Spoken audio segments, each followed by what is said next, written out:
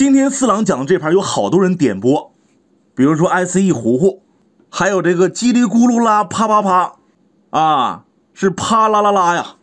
他们点播的是1976年全国象棋个人赛预赛，四川陈新全对阵上海胡司令的棋局，确实很精彩，有妙手。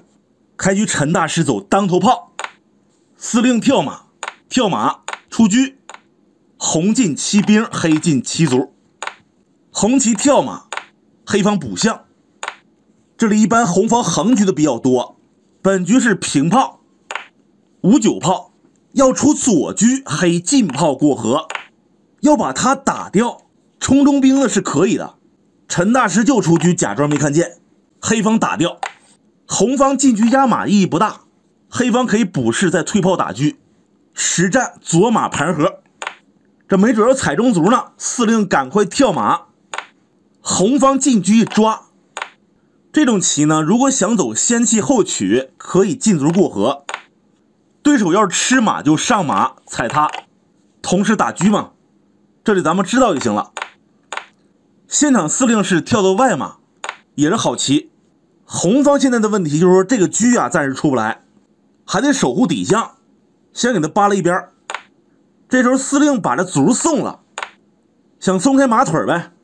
红方踩扁，黑车8进1，既要捉象又要捉马。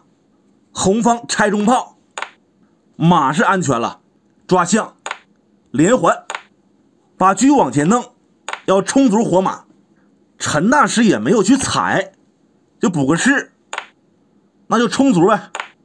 红方走得好啊，不吃，他出车，对手吃兵拱马。你要是给他踩了吧，不是说丢不丢象的事了，人家黑方朝上一跳，打着车踩着马，坏菜了，这不能瞎弄。现场朝上跳，这是要强行换炮，有后招的。司令计算了一下，这个棋没事，卒贵。红方吃炮，踩马，进车抓炮，马炮都没跟呢，平一步，用车来看守，同时也让他不能平了走。你只要吃马，我就不是踩车啊，是这么个意思。陈大师走了招，进炮，见缝插针，这是好棋啊。现在红方准备吃他了，黑方补士没用的，你躲炮也不行啊。红方吃马，就算你补士踩俩，他逃啊。黑方一挑，红方杀个士，这不行啊。还有一种躲法，就是把炮放到边路，那红方也是吃马，你补士踩俩，红方可以这样捉他，这个也是红方合适啊。司令一想，这个棋只能弃子搏杀了，他用7路马踩的中象，这里稍微复杂一点，咱们一点点来。现在红方如果踩马，黑方必然会进炮打马，那么陈大师不干呐，他把这炮先做了，反正你黑方卧槽也不是杀棋，那也得先跳马呀，往哪边蹦是关键。现场的话估计啊，司令被这个炮给迷惑住了，他往这边蹦，这个点并不好，容易受攻啊。正招应该是往这边蹦，这一下只能出来吧，平车将，唯有电炮，之后再把这马一蹦，有攻势了吧。红方想化解危机，只能对子儿，黑方吃打掉，再起个横车，一会儿拽到另一侧。黑方一点不怕，这个过河马很安全。咱们做一下对比就知道了。就这个画面啊，看好了，我把它挪到这边，此时此刻红方就可以退炮来打他了。你站不住了，进卒也不行，红方给你强行干掉，那就剩车马了，这也换不起啊，所以只能逃。你一逃，红方抓这个，这往哪窜呢？你往这边蹦，那就回去了，红方后退，那这马怎么办呢？一会儿人用炮强行给你换，不行吧？往这边跳呢，踩象感觉不错是吧？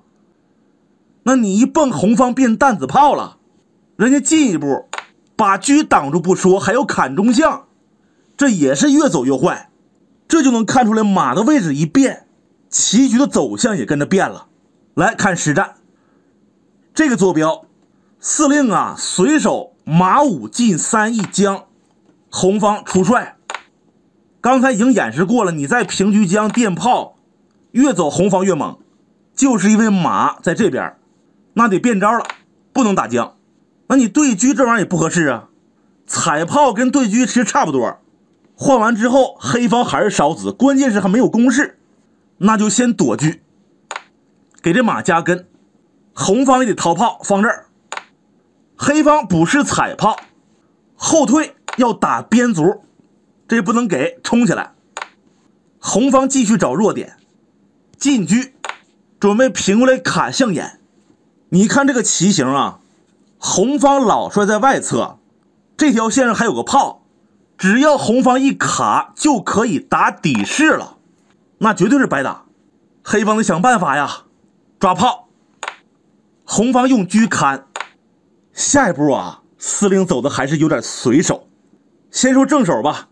黑方应该是双车夺炮，这肯定得管。你平一步，黑方进这个车一拉，那他也不好发展呢。估计会这样，黑方杀炮，吃马，平车。虽说少子，但是这俩车都出来了，还有过河卒。红方这车也不敢照着这小卒，黑方还能砍底士呢。中士不敢走啊，一砍炮死了。当然红方可以通过进炮或者上帅来化解。但黑方这小卒肯定是丢不了的，绝对有一战之力。咱不往下拆了，直接看实战。当时胡司令啊没捉炮，他直接平车，让红方不能卡象眼。这样走的后果，红方平车，这车马出不去了，人家不换你能咋整啊？只好玩别的，进车过河，准备过来压马，同时也暗保住了黑方这小卒。